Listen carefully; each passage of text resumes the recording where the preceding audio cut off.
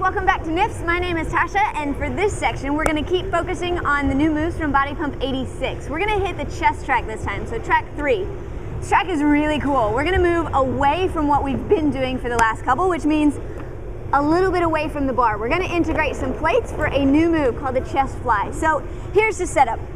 You're going to want to have 2 plates, medium to heavy. The key is you have to be able to hold it. So don't worry if you can't really max out on the weights on this, because at the back half you're going to be loaded up with a heavy barbell. So something just a little bit lighter than your squats, heavier than you normally would go for a chest rack.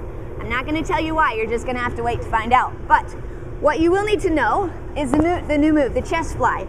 So you're going to grab some plates, holding it with a nice strong grip, laying down on the bench, and then take the plates directly above your shoulders.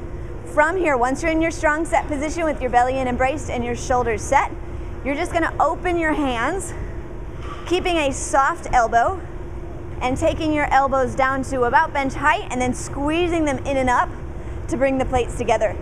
It's a great overall developer for the chest and shoulder muscles.